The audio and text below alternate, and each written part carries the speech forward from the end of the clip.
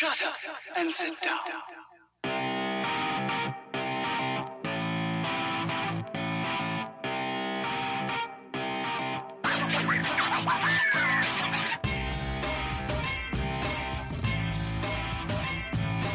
Welcome to the Bricks King podcast, where I'm going to bend your ear about LEGO, review those amazing bricks of plastic, and discuss what is new and up and coming around the LEGO world.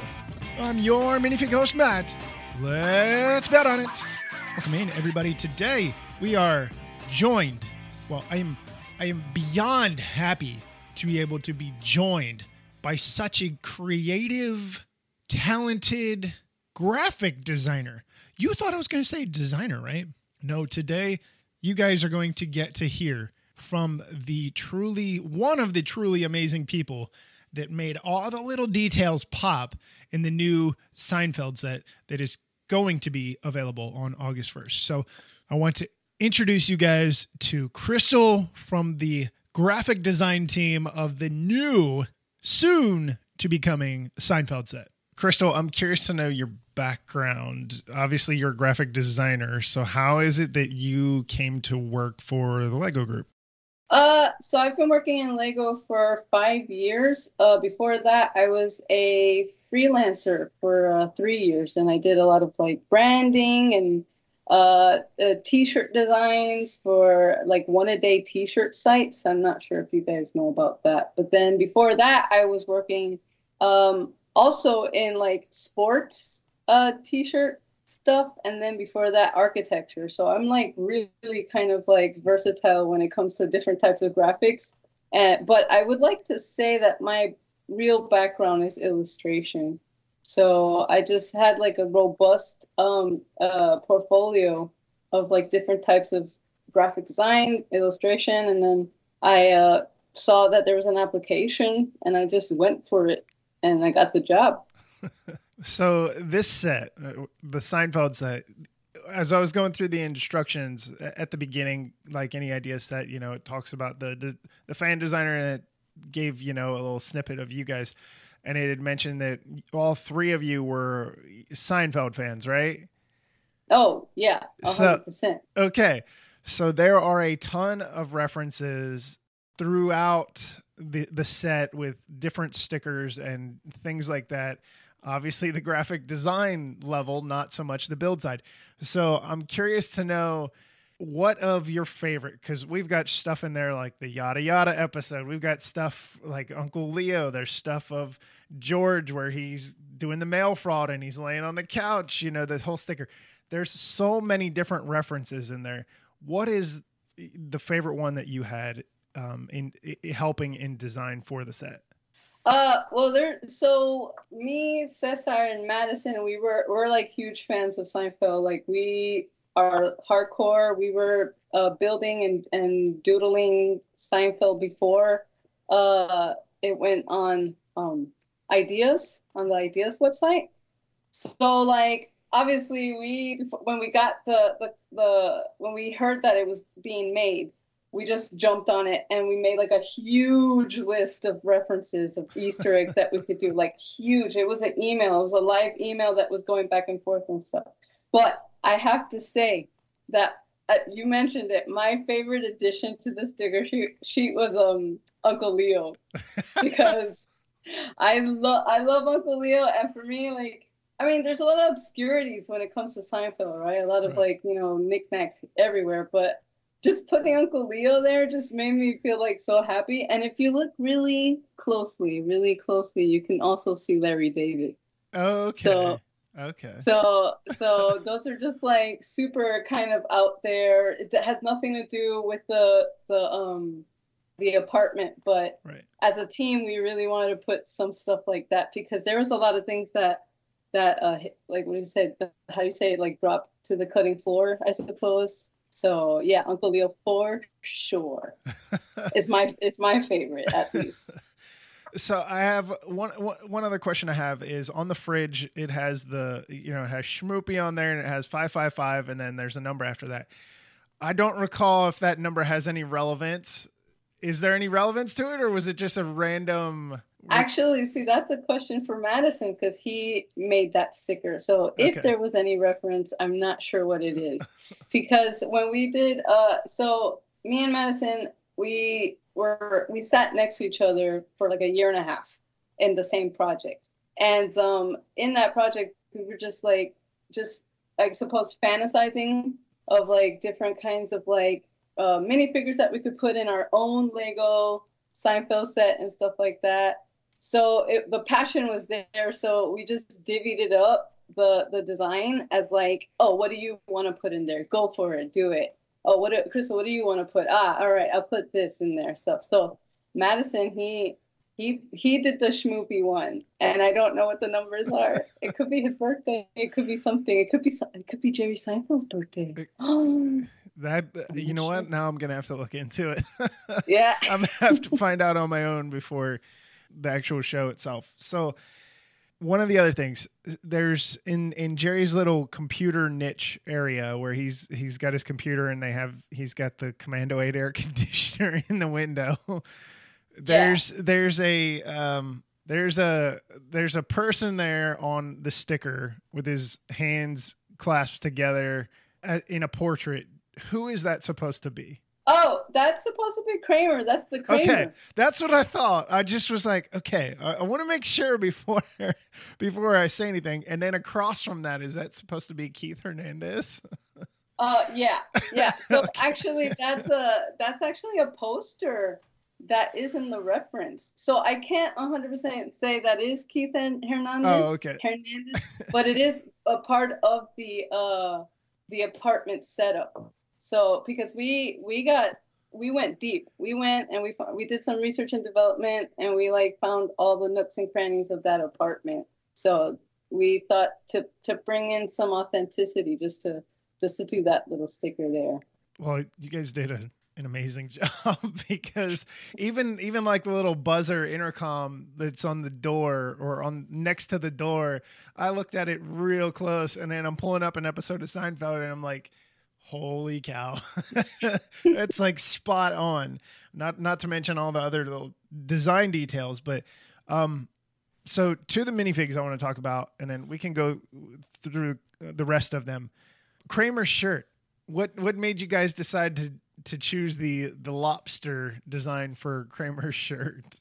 Well, actually, we did a bunch of little different designs for Kramer's shirt, but at least I guess for the both of us, when we remember Kramer, just, if you say Kramer, we just think about the brown jacket or the lobster shirt. So, and then I believe in like one of the seasons, I'm not sure, fact check me on this, but maybe season 3 or something, the box has Kramer in the lobster shirt. Oh, so okay. we just thought that was a good representation for Kramer, and also it just kind of like represents his goofiness in a way. Yeah. So we thought that was the most fun. Yeah, I would agree. I was curious because the shirt was a good choice. There's so many different designs that he's had throughout the 9 seasons. There's plenty of things to choose from, but I thought that was a good choice. George is the other one. George is his shirt, his print was interesting. Tell me a little bit about how you went about choosing because he's got a red jacket on, and then he's got his I guess it's supposed to be like flannel underneath. Yeah. Okay. So again, I'm terrible at remembering episodes because there's so many things happening in one episode that I can't pinpoint it. But there's just an episode where he's not that episode either. He has this red jacket that he uses throughout several episodes, especially the episode I think that Jerry is doing a race with I think with David Puddy. I'm not 100%, but he's wearing that red jacket, so I thought that would be like cool to incorporate that in his design so he can pop out from the apartment.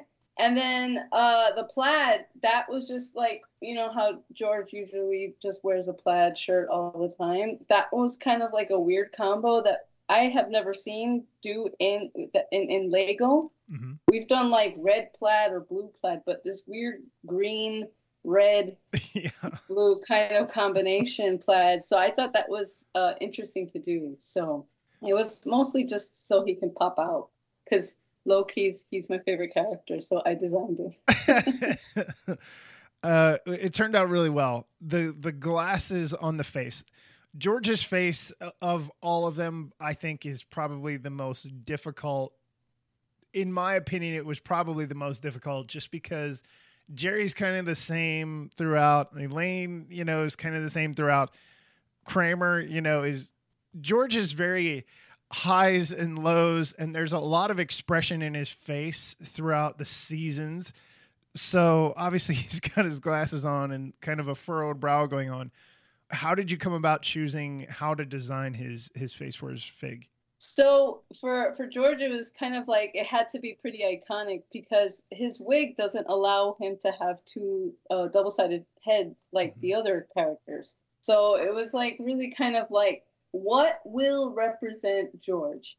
And then I was thinking, you know what? George is always complaining. He's always having a bad day. Something's always happening to him. So why not just put a disgruntled George-like face, like just kind of like annoyed. So for me, at least, that was what represented the character of George in general. So that's what we went with. It comes across very well. Yeah, we also did because it's either extreme. It's either grumpy or like super happy, right? Like he's busting Jerry, and so like I also made an option with like super happy face and stuff, but it just looked weird. It just looked, for me, it just looked weird. It's like, that's not George. No. So George is always disgruntled. Yeah. So there's, like I said, there's so many different references. I mean, you guys have the Fusilli Jerry. You've got so many little things that if you're a fan of the show, there's just so many different things in there. And one of the most iconic, I guess you could consider bad dudes was, Newman. So Newman is in his blue torso that's obviously his male uniform. So he's a dual facer as well. So how did you choose those? Because those came across really well. Well, actually, that's Newman is Madison's favorite character, so he really put a lot of effort into that one. And I can say that, like, what I believe that he did was so Newman is the more mischievous one of the bunch, right? So like you can never trust him, even when he has like a smile on his face. He has like a little tinge of mischievousness in there. So like if you see his happy face with the smile, like you can see like his eyebrows are still kind of like, I'm up to no good.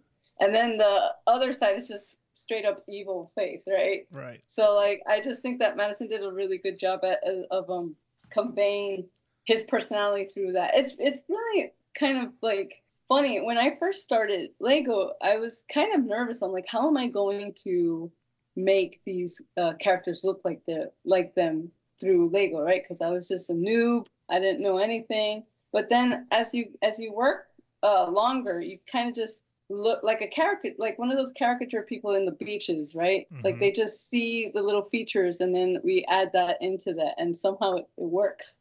So I think Maddie did a good job on Newman. He really loved that character. That one and George, they're hard. It's hard to put number 1 and 2. It's like 1A and 1B, and the others are great. It's just there's something about their specific character with the show, and then seeing them in Lego form and stuff like that. So my question to you is, I think it was a few days ago. Obviously, this is not going to be out until some time from now, but Jason Alexander put out on social media, he's like, well, I guess I'm now a Lego or something like that. And it was a picture of his George minifig. You designed the George minifig. Being a super fan, I don't know if you saw it. How does that feel to you? I mean, like you are ingrained into the Seinfeld lore for the rest of history. I'm telling you, it's a big deal. At least for us three, we're just huge fans. And for us, whenever we get like a chance to do something like that, be like you said, be part of history, even if it's for a little bit, like it's just huge for us because we have so much love for this IP for this show that to have an actor recognize your work is kind of like, whoa, that's crazy. So like, no, yeah, I was super excited when I saw that. So I just hope we could do more Jason Alexander. I got to figure out where else he's in. Yeah, I don't I don't know. There's not a whole lot after Seinfeld. I mean, that was the one shot fits everything. So out of everything that maybe you designed or you and Madison designed or just kind of in general between the two of you, what did you guys find was really difficult to accomplish going through the graphic design process? Difficult to accomplish. To be fair, I know this sounds like cliche maybe, but it was limiting all the Easter eggs that we wanted to put because I mean, we have when we're creating a set, we have limitations, just different design restrictions, I guess. And in this case, we couldn't go full on crazy with the sticker sheet, so we had to find like a mid-size one. But there's like a lot of Easter eggs that we could put in and stuff, so it was really hard to choose which ones are the ones because this might be our one and only chance of doing Seinfeld. You know what I mean? Like we do have like the hopes. Like we saw Friends come out in Ideas, which I was also part of, and then we saw the big apartment. So who knows? Who knows? Maybe in the future we get the restaurant or something that we can add all the Easter eggs that we wanted to put in the apartment. But that literally was one of the hardest things to pick out of our long list. What could we put in there that actually we think is fun, that the fans will like, that Brent Waller, the fan designer, would like, and that would also represent the set. So that's definitely the hardest part. Yeah, I was thinking about that as you were saying that, and I was thinking, well, I guess you don't want it plastered with all these stickered references from the many seasons because you still want to maintain the accuracy of the apartment and stuff like that, or the set apartment. So you mentioned Brent, really interesting creation. Obviously, this isn't his first go around with Ideas, but this was just, to me, it was just a step above. So how did you manage to take what he had created, you and your colleague as far as graphic design goes, and still be able to keep it within maybe the vision of what he saw for it? Because obviously he's not a graphic designer and he's not, got the resources that you might have and in as far as creating and things like that. So how did you manage to make his vision come to life, I guess? Well, he really kind of like gave us a good starting point with his submission on LEGO Ideas. Like he had a lot of references in there. Like I used his he did like a little kind of like I don't know how you say it, like a picture or a display of George in his on the chaise lounge and stuff. Yes. So I kind of used that as reference and stuff. But we definitely had like a collaboration. We called them a couple times, on video chat, and we showed them the set. Cesar was like talking about all the bricks and stuff and the buildings, and then me and Madison would go in and ask his opinion of the ideas that we had, and he loved them. So we always try to include him into the decisions as well, because we are realizing his dreams, right? And our dreams, right? He made our dreams come true as well. Yeah, exactly. So it's definitely a collaboration for sure. We just don't take his idea and just run with it. We always want to bring in the fan designer to give his input. So yeah, he did a good job. He did a great job, and I'm glad it happened. And you had mentioned the Friends stuff, and when the Friends came through, I was like, oh my God, I'm not a big Friends person. That would be my wife. But this, I'm like, Saiva, I can tell you this. I can tell you that. I know what's going on with this. So anyway, the last question that I have for you, and then I know you're going to be on your way because it's later hours heading in that late afternoon over there. You had mentioned that you worked on the friend's apartment. Is there anything that you would graphically designing sense? Is there something that you're like, you know what, one day I want to be able to be a part of this project or this team or this IP or this theme in specific? Is there something that you're just holding on, waiting for, aside from Seinfeld, because this dream is now realized? You know, I've been really lucky because I have the type of personality that I just go for it. You know what I mean? So like if especially with ideas, I've worked on all my kind of like dream jobs. Like I did Friends. I worked on the Muppet set, not the Muppet set. Sorry, the set Sesame Street. Yeah. So I worked on that, and then Seinfeld. So like I feel like I'm pretty much set. You know what I mean? Like I've done it all. I've worked on Harry Potter and whatnot, but I wouldn't say no if they have something coming up in The Fresh Prince or Family Matters. Or Frasier. Oh my goodness. You're like speaking my language here. I'm just now going to be hoping I'm going to need somebody from the ideas theme, you know, somebody in the community to throw something out there. Oh my goodness. I know. People in the community, please, we beg you. Put up a Fresh Prince set. I need it. I want it. You're going to have at least a few backers coming from Lego fans in general. And definitely you as yourself, Crystal. Well, I appreciate you taking some time out of your day and spending it with myself and the community. I am really excited for them to be able to get their hands on this, as I have. It was really awesome. The build was cool, and you know that's another discussion for another day. But the references that come through with the stickers, with all that stuff, it just sold it. So you guys did an amazing job. And yeah, I don't have anything else to say. I'm just going to continue to gush with how awesome it is. So, but thank you. I appreciate it, Crystal. And I appreciate you taking the time and interviewing me and liking the graphic work of the set. And it was great. Thank you. Well, I hope you guys enjoyed that. It is always a blast to talk to somebody that knows their stuff about a product, about a theme, and especially if you are a giant fan. In this case, Crystal is with Seinfeld, and it was just awesome. It's a shame Madison couldn't be there. We will have the designer on in the future, and who knows, maybe we can make some magic work with Brent Waller to try and get him on. Obviously, he's in a different part of the world, way far away. When it's day here, it's night there. It is just a very difficult timing schedule. But we are going to try and make something work and hopefully have him on in the future to discuss his process of going through it and then having the discussions with the team, just like Crystal had mentioned.